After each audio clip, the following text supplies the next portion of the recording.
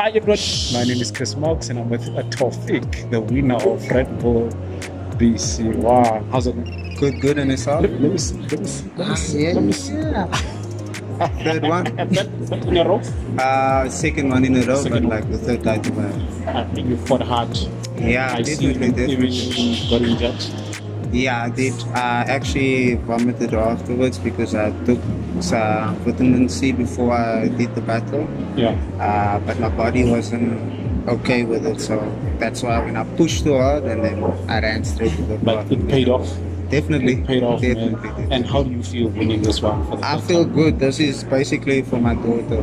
Last year I did it for myself, but this one is definitely for my daughter. It's for your daughter. She was the one who told me, "Daddy, bring the trophy home," and that's what I did. And you brought it back home, Definitely. man.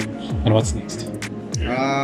Definitely making it way further than I did last year, because I made top 16 in the world on last chance cycle, and I actually battled one of the best B-boys, and I was kind of injured because my elbow was quite blown up, so I couldn't do exactly what I wanted to. But in Brazil, I definitely wanted to make at least top 8 to top 4. So the next step, the next one is in Brazil. In Brazil, Rio. Is this an extreme sport? Because you guys like.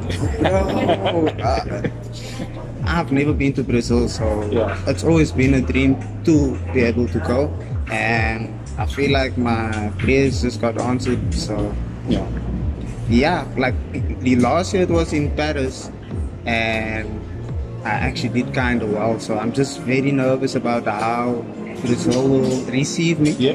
But yeah. Lastly, what would you like to say to young guys out there, young boys who wants to be like you? To the kids, there's a better way out of life than just gangsterism.